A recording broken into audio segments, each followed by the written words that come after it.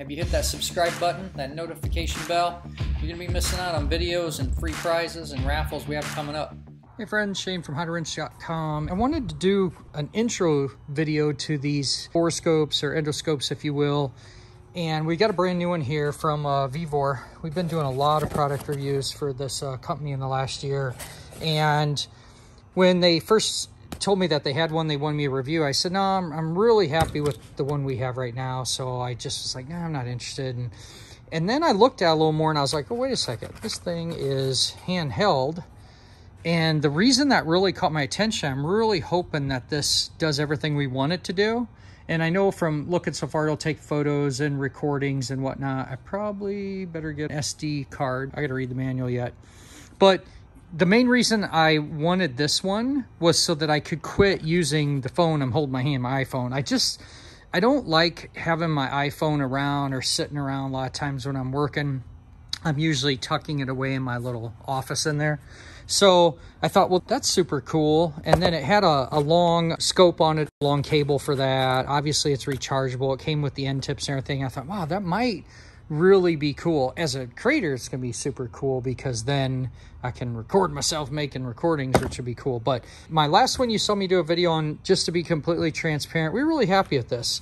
But it also did require a good Wi-Fi connection to connect to my phone.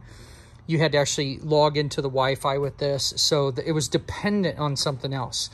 If I understand this one correctly, it's just a standalone product, which I really like that feature of it. It means that I could just grab it and go, no problem. And just to really go back to the historic evolution of tools, and I know this was my second version of Snap-on scope here. I was so happy to get this one where it had a handle that was removable, so I could actually take this and keep the video screen separate. Like, that was something that was super cool, which is really one of the features I liked about this one was they were separate, so you could just set your phone up sideways. This one here, we're gonna have to see if it makes sense that it's attached, but the thing I love right away is the fact that it has this nice handle. I have a feeling that I'm gonna maybe put some magnets on here or something so I could take and, like, you know, just have it, you know, nice and magnetized on something if I wanted it. I don't know. I'm just gonna have to see what all this thing will do.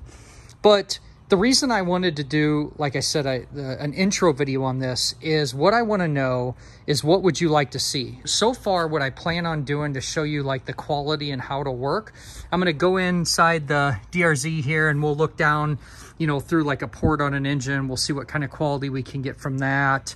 I pulled a bunch of bikes out of storage, and on the 145 S&S motor, I want to pull a plug and look down the cylinder. That's probably the most common thing that I've used a scope for, is to look inside an engine. Like, is this worth tearing apart? Is this something I want to mess with? So I already know I got plans to do that. The other thing that I'm going to do is I've got a broken window in my truck here, and I've had a couple panels off. I know for sure I got the motor replaced that was bad, but I'm still having some problems. And what I want to do before I take off the door panel is like, oh, it'd be great to take the scope and take the switch out and then be able to get down in here and just kind of like poke around. You know what I'm saying? It'd be nice to be able to like see how far down I can get and look and see, like, do I have a broke wire or something, just to kind of give me maybe a little visual before I take the whole panel off. And then last but not least, holy smokes, this little guy is just kicking my behind. I got a mouse, and I'm sure he's living in this toolbox somewhere, and it is heart-wrenching to me that he chewed up my Hungarian PropTech tool bag and actually ate through the zipper. And I just wasn't in the drawer enough on a daily basis to catch it. This is just one of my drawers where I have like a lot of scan tools, diagnostic tools, things like that. There's a lot of the PropTech stuff in here. But man, it sucks. So I have, so far, you can actually see one of the mouse straps down there. I thought I sealed the box up enough, but I come in here the other day and then I found this. Do we have a mouse? Do we? Do we? Nope, we got nothing. But I don't have any poop in there anymore either. So trying to catch this guy, see what I can do. But what I'm going to be able to do with that scope is I'm going to be able to sneak it back behind the drawer and kind of look around. Maybe there's an opening that I haven't noticed or haven't caught.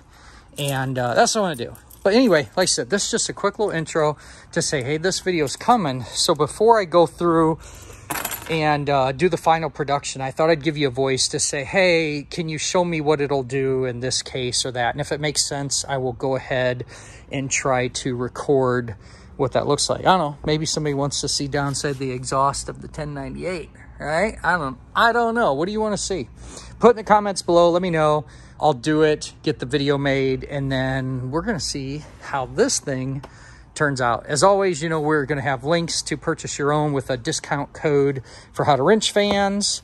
And then if I really like it, maybe I'll give one away. All right, cool. As always, my friends, like, share, subscribe. Make it a great day. We're going to get back at it. And as always, keep wrenching.